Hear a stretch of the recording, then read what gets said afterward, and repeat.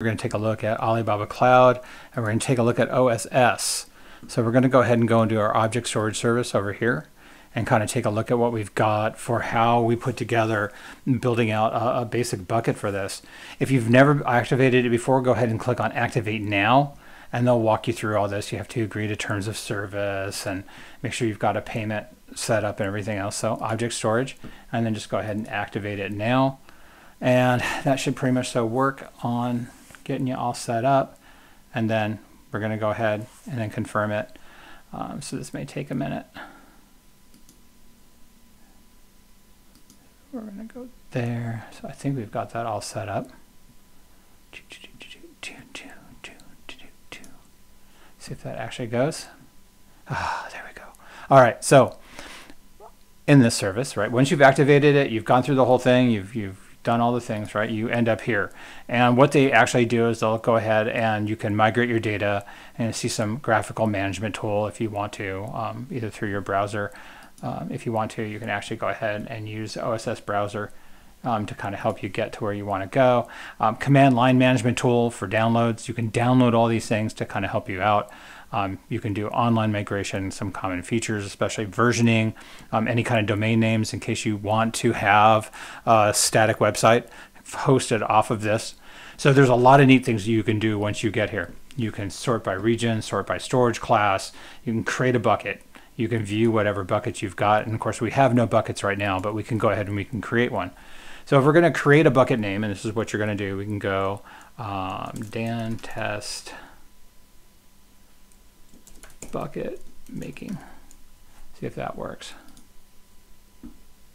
Cannot start and with a hyphen, contain only lowercase letters. Oh man, Dan test bucket making. And we don't want to have it in China. I want to go ahead and let's move it to, yeah, I'm just going to go ahead and drop it in Virginia. Virginia's got the best prices for me given to where I'm at. Standard storage class, just basically high performance, reliable. It's whatever you do with it. Infrequent access, right? Infrequent access is a little bit more interesting, and then anything that's archived, anything that's over a certain amount of time, and you can just go ahead and use. You have to restore the objects in the bucket before you can use them and all that other good stuff. We'll just do standard. If you want to do versioning, if you want to be able to say that I have version 1, version 2, version 3 of a file, you can click on that. Cannot be featured and disabled or enabled after it's been made. So this is a very intentional decision to enable versioning, right? Access control list, you can do private, you can do public read, or do public read, right? That means anyone can access your bucket without prior authentication. This is great for websites if you want to do that. If you wanted to have someone be able to upload to your website for public write, then that would be another thing that you would want to take a look at, but you'd want to have some provisioning around that.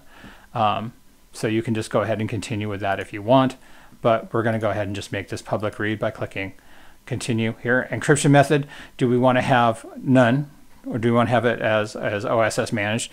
So if you don't want to manage keys or anything else, you just want to have it straight up encrypted, go OSS manage, and then key management. If you want to have Alibaba do the key management for you, we're not going to activate that. So we'll just let them do OSS, and we'll do AES 256. That's perfectly fine. Real-time log query. We're going to kind of hold off on this because I don't really want to deal with the logs right now. So there's a lot of logs, and then any kind of advanced settings that you really wanted to go into, hierarchical namespace. No, that's not really that big a deal.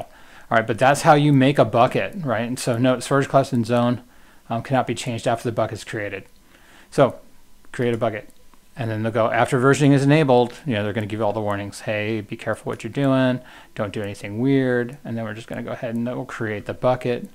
And then versioning is enabled for the bucket, so make sure what you've got. We can actually go ahead and configure that. Collect your frequently used features. Okay, thank you.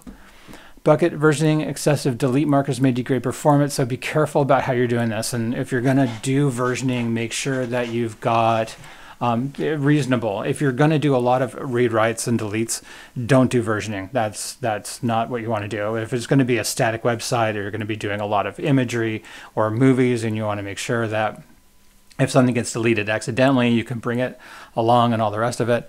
We do have a life cycle rule that you want to configure if you want to do it, because we did just basic all the process on that one. And now you can just go back through and take a look at all your other things, basic statistics, what's popular, what's region. So maybe your bucket is in Virginia, but you're finding out a lot of your customers are in Indonesia. Maybe you go to content distribution network off of that, move it around however you want to do it. If anybody's going through API, basic settings, there are some things you can change. Access control, if you need to bucket, if you need to change things, so you can actually go in and change your bucket policy to a certain point, right? But we're keeping it as public read. Any kind of extra policies, grant permissions for your RAM users, RAM console, so you can actually manage user identities. This is great if you want to programmatically go to items in your OSS rather than by person. You can actually just go ahead and do something that's a little bit more private, where you have to have an authentication token or use someone else's credentials, assume an identity. Make sure that hot link protection to prevent unauthorized users from getting your data across origin resource sharing cores. This is really kind of interesting because there's some really interesting problems in cores, which we'll cover later on. If you get into DevOps, you'll want to know a lot more about cores. Okay. Yep, we can delete a bucket if we want. So we're not going to delete the bucket though. Bucket inventory, what's in there, there's going to be nothing in there.